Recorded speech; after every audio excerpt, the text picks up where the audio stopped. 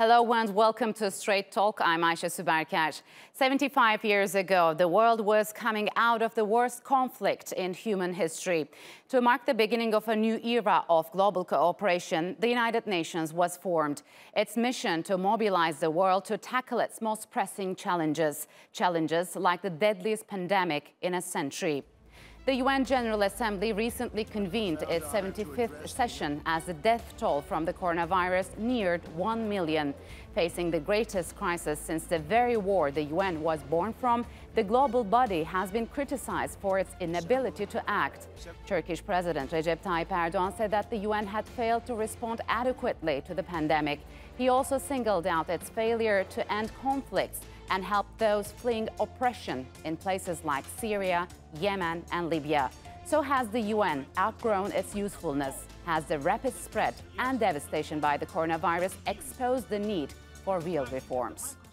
And to answer that, from Istanbul, I'm joined by Talha Kose, who is an associate professor of political science and international relations at Haldun University.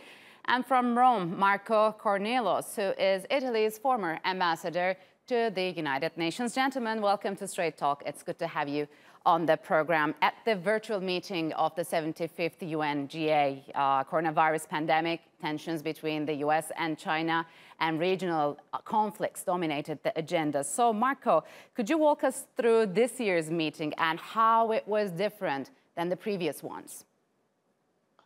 Well, it was quite different because nobody was there.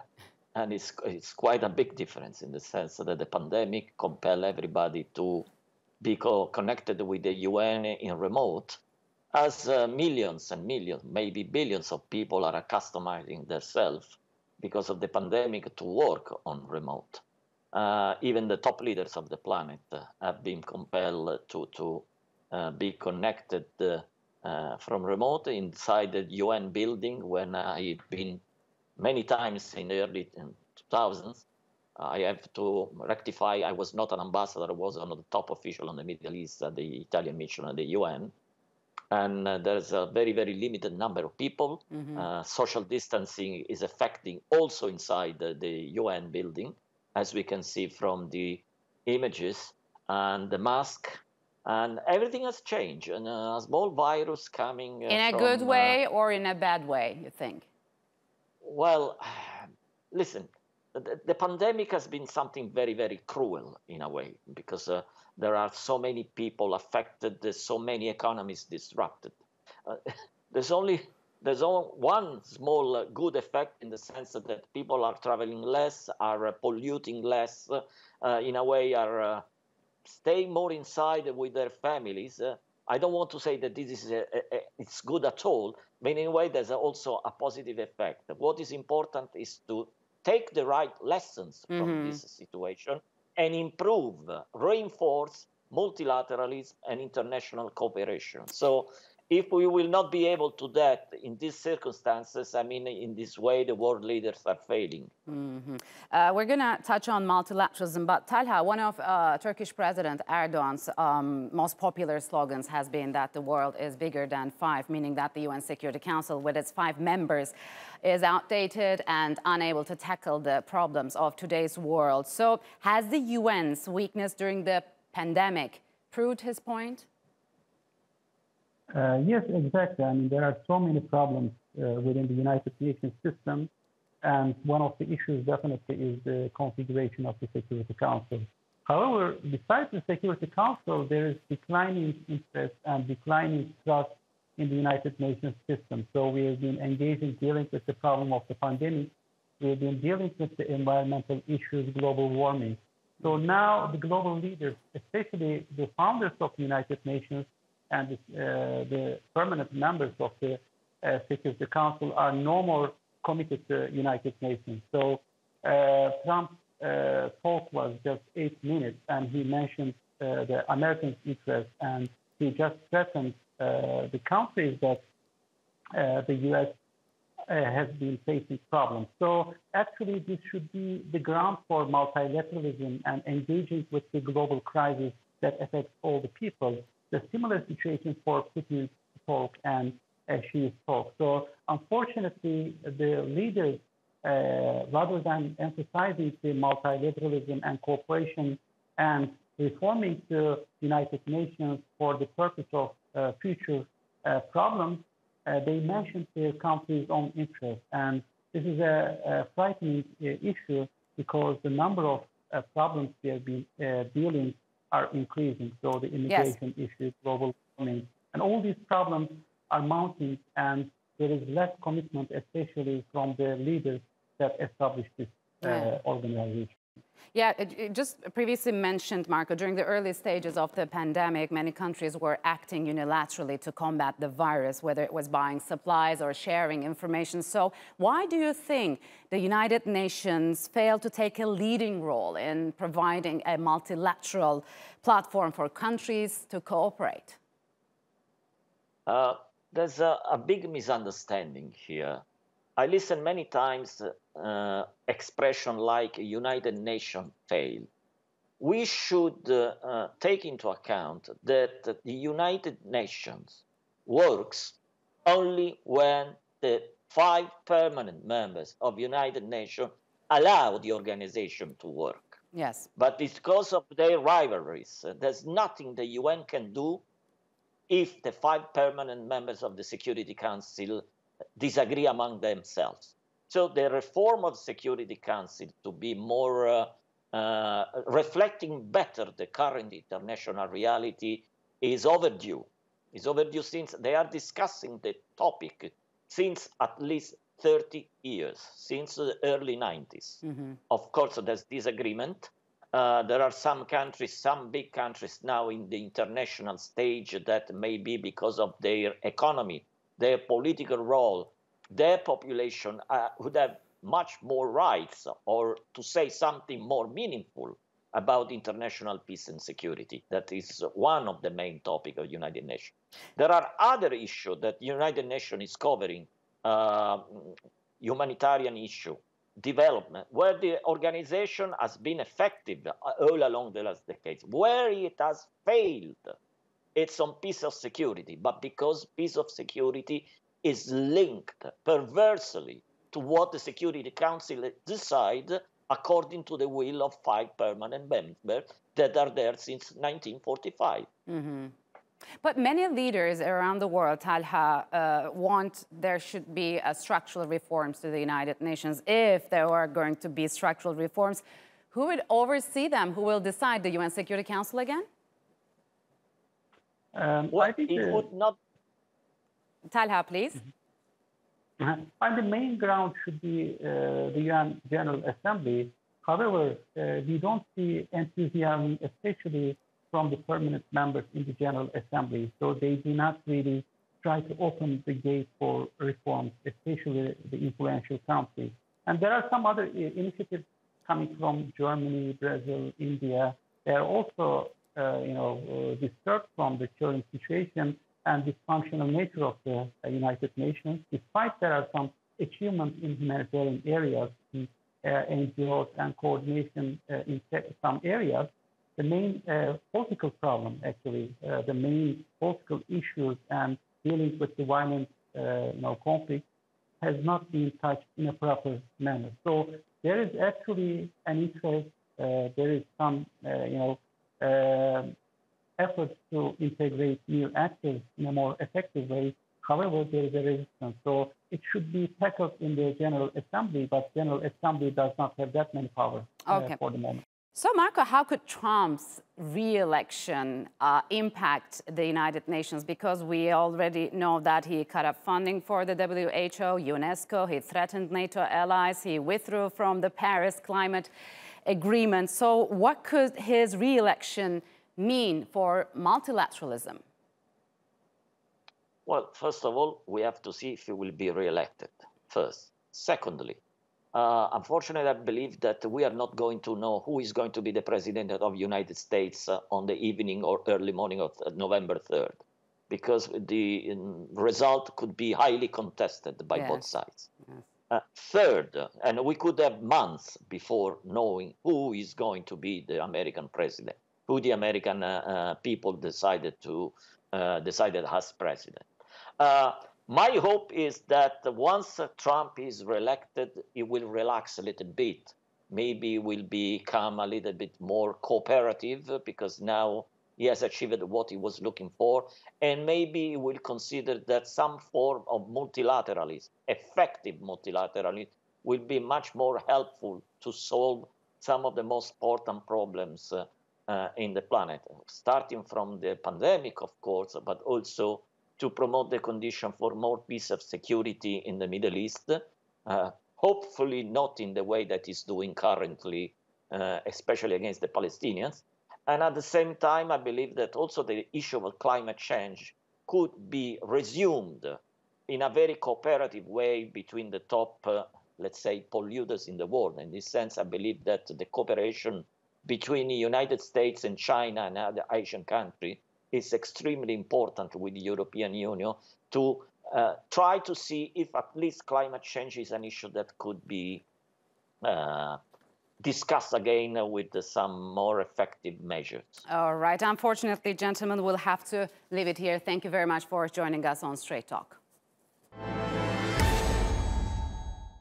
Turkey's defense industry was once a fledgling sector with only a few dozen companies. Now it boasts well over 1,000 firms. In less than 2 decades, Turkey has transformed itself from a massive arms importer to a major innovator and global exporter. That major leap was reflected in 7 Turkish companies making the world's top 100 global defense list. So, what types of military hardware is the country developing? Haydar Abbasi explains. Showing off the next generation in weapon systems. This armored vehicle can carry out anti-tank and surveillance missions and can operate on land and in water. It's made by Turkish manufacturer FNSS. The company has made it into the world's top 100 defense firms, as ranked by the magazine Defense News. FNSS is one of 7 Turkish suppliers on the list. We asked its CEO how Turkish defense firms have grown so rapidly. It is a result of a very good strategy established by the state 35-40 years ago, following the embargo imposed on Turkey after Cyprus event. I think we have decided to grow defense industries. So that resulted in establishment of SSM, then now it is SSP, with correct strategies supported by all the stakeholders in the country, and of course with the synergy between the state and the private sector. I think we come a long way, and we have achieved this significant result. In 2002, there were only 56 defense and aerospace companies in Turkey. Today, there are more than 1,500. In that time, industry revenue rose from $1 billion to nearly $11 billion. This growth means Turkey is now emerging as a major exporter of arms and has seen demand rise from countries like Pakistan and Malaysia. Foreign customers say they're attracted to Turkey's high technological standards and competitive pricing. For decades, Turkey's been importing most of its military hardware, but that's all changing. The government says its reliance on foreign defense systems is now only 30%, and President Recep Tayyip Erdogan says he wants to end this dependency completely by 2023, the centennial of the Turkish Republic. Turkey's military is the second largest in the NATO defense alliance, with more than 350,000 active personnel. Right now, it's operating in several countries, including Syria and Iraq, and with such an extensive reach, the government believes it's essential to have a self-reliant defense industry. Ultimately, Ankara's aim is to be a leader in the field, competing with major players like the United States and Germany. And if the progress of the last 2 decades is anything to go by, it seems the sky's the limit. Haydar Abbasi, Straight Talk, Istanbul. And joining me now is Can Kasapoglu, who is the director of the Defense and Security Program at the Istanbul-based think tank EDAM, and from Stockholm, Pieter Wezeman, who is a senior researcher with the SIPRI, Arms and Military Expenditure Program. So, gentlemen, welcome to Straight Talk. It's good to have you on the program. John, what was the main driving force behind Turkey's push to develop its defense industry? Well, I can rank three main drivers. One is the strategic trauma following the 1974 military intervention to Cyprus, because Turkey faced enormous arms embargoes, including those from its NATO allies. So the idea of developing an indigenous arms industry was really important. And since then, it still holds this utmost importance in the eyes of the Turkish elite. The second thing is making a strategic sector, especially as to arms. Back in 2002, it was only $250 million US dollars Turkish defense exports. Now the threshold is $3 billion. It is fast becoming a strategic sector. And last, an indigenous arms sector gives Turkish political decision makers room to maneuver, especially in cross-border operations, as we have seen in northern Syria. This marge de maneuver is giving space for Turkish governments to use its military toolbox more frequently in addressing regional security threats.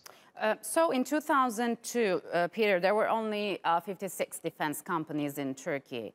Today, there are more than 1,500. So where do you think Turkey stands when it comes to other major arms exporters like the United States and Germany?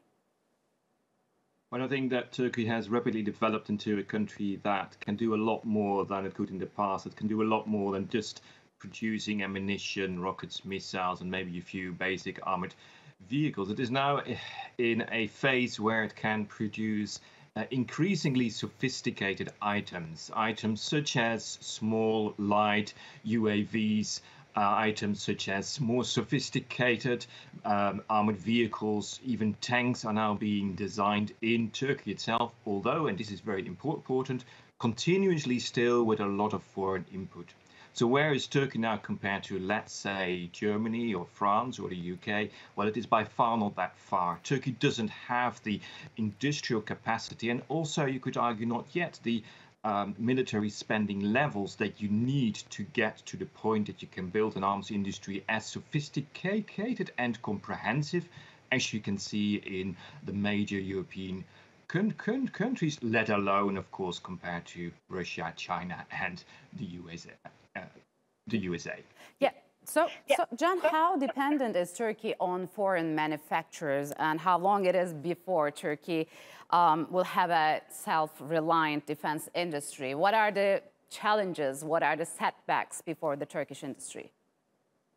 That's a great question, because this is widely speculated in Turkey, especially as to domestic politics. On one side, we see some claiming that Turkish defense industry is completely getting independent, which is not possible. Even the big hats in the sector is not completely independent, and it is not needed. The sustainability of international collaboration is needed, and Turkey, as to many systems and subsystems, is running a sustainable international collaboration. We see that in the burgeoning defense relations between Turkey and Ukraine. We have long seen that in Turkish-South Korean defense relations, and once in the 1990s, Turkish-Israeli defense relations. Yet there is a second segment, which is the strategic weapon systems, especially looming large in the Turkish case with long-range, high-altitude air and missile defense, or the fifth generation aircraft projects like TFX National Combat Aircraft, or the S-400 case, or the Turkish Eurosam cooperation for a long-range, high-altitude air and missile defense system. But as to this high-end weaponry, we still in Turkey have a need for international collaboration. I think that would be the biggest challenge for Turkish defense industry in the coming decades, to address strategic dependence on foreign collaborators as to strategic weapon systems. So, Peter, to which extent Turkey needs foreign cooperation, and how Turkey's foreign relations affect its potential? How has the purchase of S-400s from Russia impacted Turkey's defense industry, because it was excluded from the F-35 program? I think it's extremely important for a country like Turkey and for basically all countries in the world, except for maybe then the USA, Russia, and potentially China in the future, to have very strong relation with other states to be able to together, or with the input of the largest state, continuing to be able to both develop and produce the kind of high-tech systems that one wants to have. I mean, a clear example is, again, Turkey wants to build a tank. It has good relations with Germany. Those relations then sour, and suddenly Turkey cannot build that tank anymore because it does not have access to the engine it needs to do so. That's a very clear example of the extreme dependence of countries like Turkey on foreign technology and foreign know-how. So Turkey, we all know that, lives in a dangerous neighborhood, John. How has regional instability impacted the development of Turkey's arms industry? Actually, I think the hybrid threats emanating from Turkish Middle Eastern doorstep sparked the motivation among the Turkish political military elite to develop such arms. We have seen since Operation Euphrates Shield back in 2016 up until today, in the 4 large episodes of Turkey's expeditionary campaigns in Syria, the involvement of Turkish national arms grew and grew. Actually, that was something that also sparked Turkish arms exports, because this problematic threat landscape at Turkey's Middle Eastern doorstep enabled Turkish arms industry to produce combat-proven weaponry. A combat-proven characteristic is really important. It is a reference, it is a major reference in selling arms, and it also, I think, helped Turkish defense firms to market their solutions and their products because they were used in one of the most dangerous battlefields of the world. Second, the Turkish arms really scored sensational achievements, like the hunt for Panzers, for instance, state-of-the-art Russian mobile low to mid-altitude air defense system. Turkish drones hunted Panzers not only in Syria, but also in Libya. And that resonates really sensationally with international strategic community, which translates into both arms export success and better feedbacks from the end user, in which case the Turkish armed forces. I think as Turkey's neighborhood keeps its problematic character and getting even worse, I think Turkish arms industry will follow suit and produce more combat-proven systems, more smart solutions. And I think the importer countries like Azerbaijan will keep this combat-proven characteristics through other conflicts. All right. It's not just Turkey, Peter. The global arms industry is exploding, especially between the United States and China. Are we entering a new global arms race? As a researcher, I'm always very careful with the term arms race, but yeah, I'm afraid we may have to use the term just only to raise the alert, to say that, yes, there are a number of regions where we can see that countries are increasing their military spending and increasing their arms procurement vis-a-vis each other's, whether that's in the Middle East, whether that's in the Gulf region, whether that's in Southeast Asia, in the South China Sea, but of course also whether that is between the 2 major powers in the world, China and the US. We do see a worrying trend in which the availability of military resources, military spending has become an increasingly important aspect of foreign and security policy in the world. So, John, which markets does the Turkish defense industry have an eye on, and what it offers to other countries?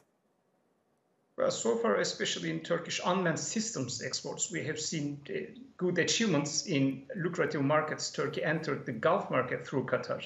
The Ukrainian market was really important because Ukraine's defense and technological industrial base is a post-Soviet one and a developing one. So entering Ukrainian market with Turkish drones was really important. I think from now on, Turkey eyes the Asian markets. We know that the Indonesians showed attention in Turkey's submarine modernization plans. Pakistan is a natural market for Turkey. Malaysia as well is a natural market for Turkey. So Asia will be really important. And recently, Turkey also, especially after the recent clashes between Azerbaijani and Armenian formations, Turkey entered Azerbaijan's drone market. It was also a promising achievement because Azerbaijani unmanned military systems market is dominated by Israel, which is one of the big hats in the industry. But from now on, especially as the Turkish administration put the threshold of $3 billion of defense exports, I see Asia becoming the new rising star for the Turkish arms exports. All right, gentlemen, thank you very much for joining us on Straight Talk. I appreciate it a lot. And that's all for this edition of Straight Talk with me, Ayşe Süberker. If you've got any comments, follow us and tweet us at Straight Talk TRT. Also, don't forget to subscribe to our YouTube channel. Until next time, take care and goodbye.